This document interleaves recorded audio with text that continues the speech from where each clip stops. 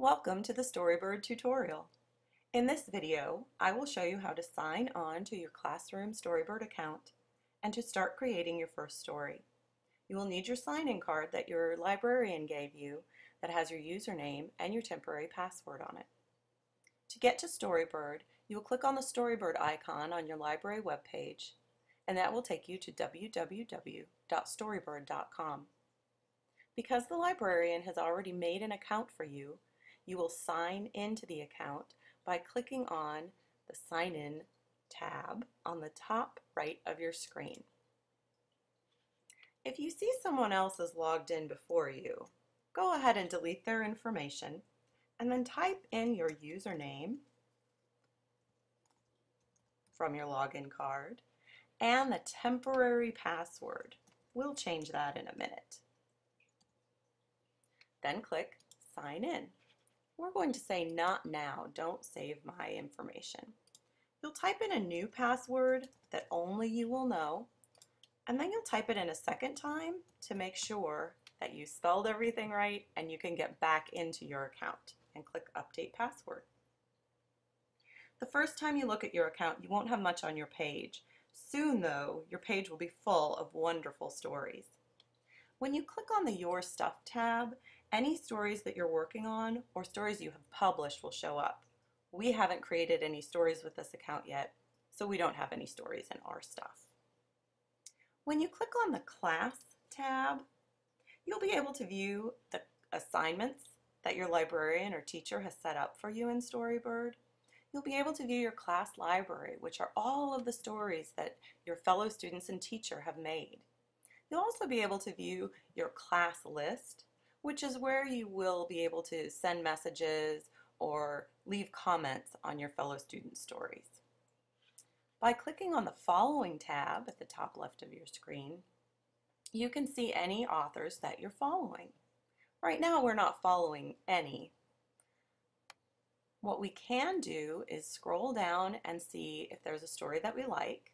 This one looks cute. If we click on the Author tab at the bottom left of the cover of the story, we find that we have the choice to follow this author.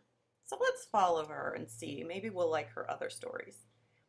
If we see the other stories she's posted and we decide we don't want to follow her anymore, we go to the same tab and we just click Unfollow. Let's go back to our stuff and let's figure out how to create a story.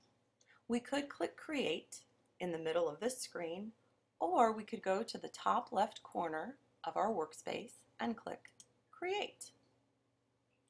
This takes us to a page that has a lot of artwork to choose from. If we knew we were looking for something in particular, we could choose to click on an artwork tag on the side. If we wanted pictures about Africa, we would click that. If we wanted pictures about gardens, we could click that. Or if we had a particular idea in mind that we wanted to search, we could go to the upper right-hand corner of the screen and type in a search word. I'm going to type in Halloween. And then I'll click the magnifying glass symbol, and that will search artwork and stories for things about Halloween. I see there are lots of stories about Halloween, but what I'm looking for is artwork. So I'll go over to the left-hand menu and click on Artwork. I see some interesting pictures that definitely look like Halloween pictures. Some of them look like drawings, some look like cartoons, some look like paintings. You can see there are many different kinds of artwork. I like these, so I think I'm going to choose this purple bat. I can see underneath the picture that I chose all of the different pictures that are in this collection. This looks like art that I'd like to use for my story. So I'm going to go to the top right of the picture and click Use This Art for a story. My workspace will pop up with a big page in the middle and lots of artwork on the side. I also have a works tray at the bottom of the screen that shows me all of the pages that I'm creating and a cover for my story. I'm going to create a cover now. I'm going to choose Classic because that's the only kind of cover I can choose with my free classroom account. You can see that Storybird picks a picture for my cover, but I can choose a different one if I want. I just pull a picture from the side and drag it into my workspace. My author name is already right here at the bottom, and I can click in this box and type the title to my story. I'm just going to type in Halloween for now. I can go to the bottom left hand of the screen and save. And then I can return to my story by going to the bottom right hand side of the screen and clicking on these blank pictures. Now I can add different pictures and I can place them in different spots on the screen. I'll put this one here. I can add text to my pages by clicking on the open space and just typing. Now if I want to save my project, I go down to the bottom left hand and click Save, or I can go to the really left hand bottom and click on Menu. I can save and close so that I can come back and work on my story later.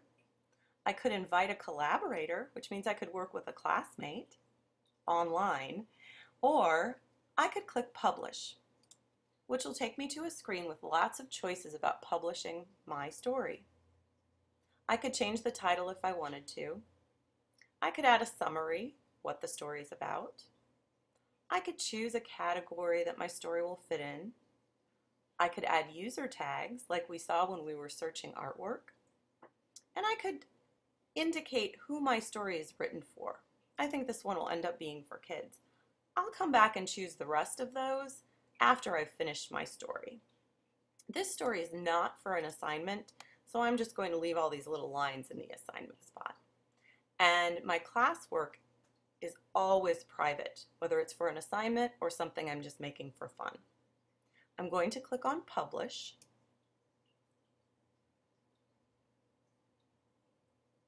And then we'll be able to see my story.